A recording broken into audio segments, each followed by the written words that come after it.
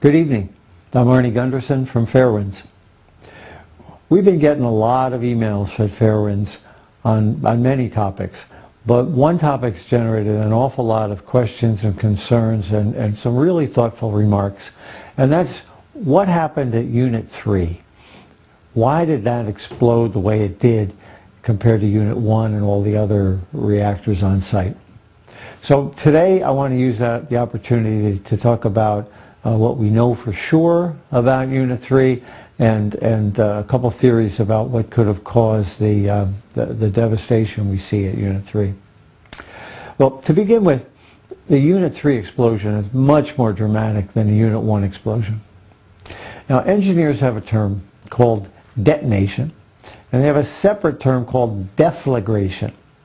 What that means is they're both explosions in lay terms, but a deflagration is when the shock wave travels at the speed of sound. A detonation is when the shock wave travels faster than the speed of sound.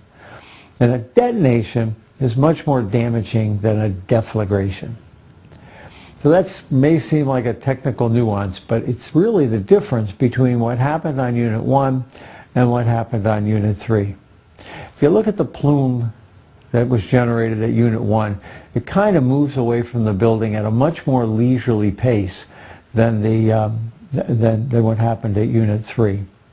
And I'd like to go into a couple of things we know for sure about Unit 3 and then postulate the reason why I believe it happened. Well, first off, it's obviously a much more massive explosion than Unit 1. The second thing is that there's a large amount of energy that goes straight up. And we would call that a vector. There's an upward vector on Unit 3 that Unit 1 doesn't have. And that's an important clue here we'll get to in a minute. The next thing is that it's clear in Unit 3 that there's an explosion. If you look at the south side of the building, that's the right side of the building, there's a bright yellow flash before the black smoke begins to go upward. That's another important clue we'll get to in a minute.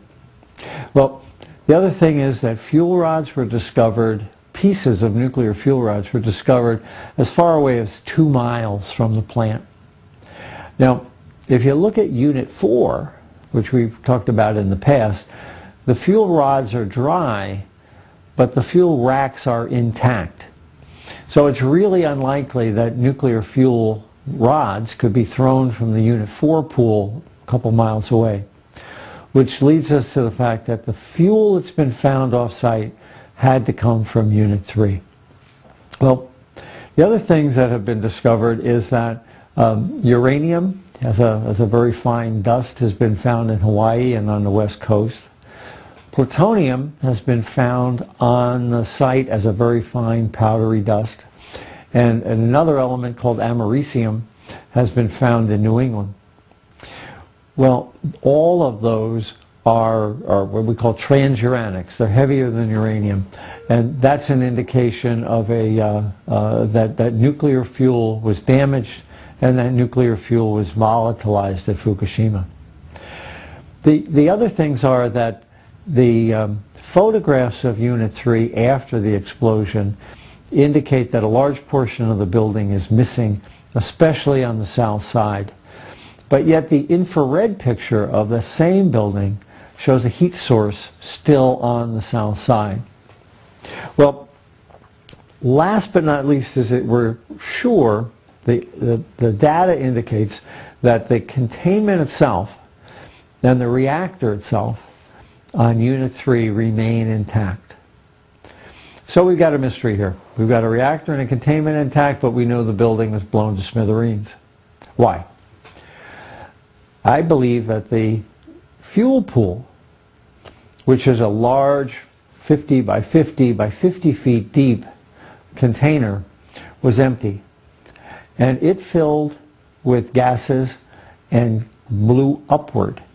Now the top of that pool would be open, the sides would be a barrier, and that could be the cause of that upward projection of material. Now that accounts for a couple more things.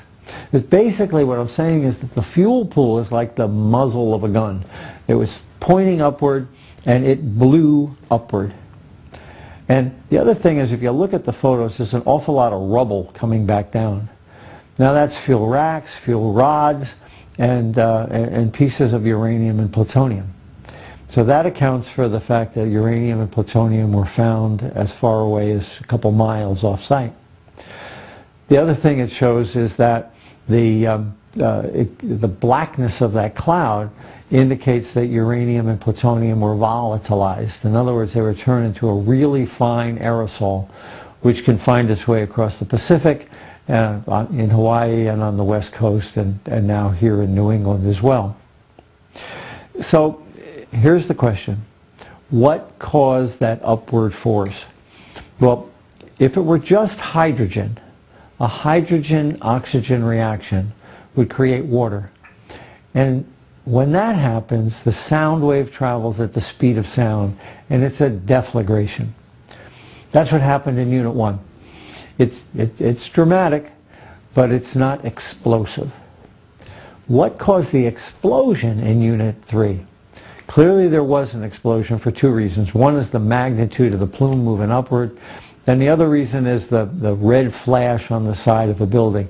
A deflagration doesn't give a red flash like that. A detonation does. So the question is, what caused the detonation? A hydrogen-oxygen reaction alone won't do it. There has to be something more here. And the jury is still out on why. But a plausible reason is that a hydrogen reaction started, which then caused a shock wave to move and distort the nuclear fuel in the pool. The distortion of the nuclear fuel in the pool creates a prompt nuclear reaction, which then blows the rubble out of the pool up in the plume and creates the energy needed to create the dramatic event that we've seen at Fukushima Unit 3.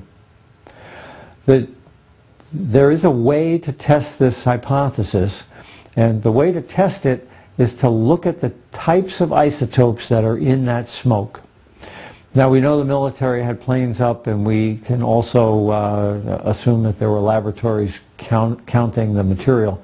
And there's two xenon isotopes, and depending on their ratio, we can determine if it was a prompt criticality or not in that fuel pool. So the evidence is there, but we're not getting it yet. But I would assume that our government has it.